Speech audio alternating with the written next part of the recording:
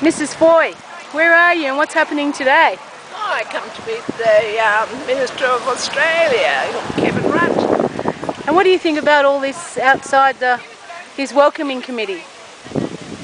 Oh, well, I think it's wonderful that people can get up and protest on how they feel about the North, and it's great. And what are you thinking about the oil spill that's currently happening up in the Timor Sea? I think it's dreadful. I think it's a shameful thing that people could do that to the fishes and the turtles and all the sea life. What do you think of the federal government's response to that spill? I haven't heard the response. What they were saying, that they were going to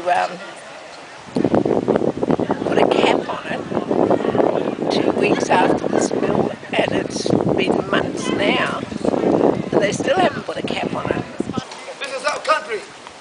Very much. Oh, look, Carrie-Anne, because I know that you're quite well known for your singing, and you've been quite a loud advocate across the world for Indigenous women's rights.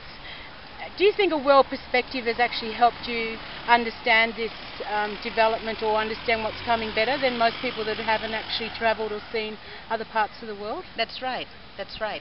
And a lot of these companies, they go into places and they don't clean up their mess. And they leave polluted and toxic places where other Indigenous people have to live in, and they grow bad diseases and cancers, and they're living in poverty, and the violence increases, the welfare dependency increases, the abuse increases, the homelessness increases, and the price of living increases to a capacity that we cannot afford to live. And that's the reality. And who gets it? Who gets everything at the end of the day? Not the 90% of us mob, white, black, grassroots people.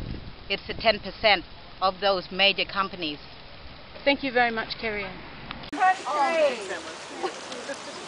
The one thing, Mama, know what I'm saying, there's a lot of exposure that a lot of things don't get, and that's what we need. Country powerful, more powerful than Parliament now. That's what we need, Mom. That's what we need. More exposure. We need more exposure. Because I do not want the gas in the Kimberley. And why don't you want the gas in the Kimberley? I think the Kimberley should be kept pristine. It's the last place in the whole of the world that's pristine. It should be preserved as is. Because once they put a gas hub in it or anything else, it will be destroyed. You can't go backwards.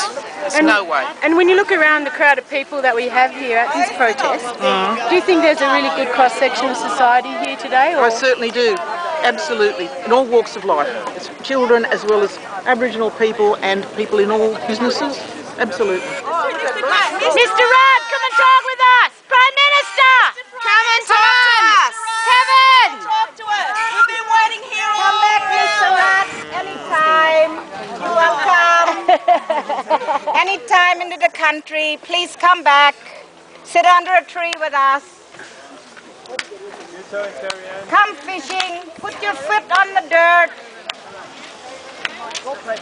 Spend some time in country. Spirit and good healing to you, Mr. Rudd.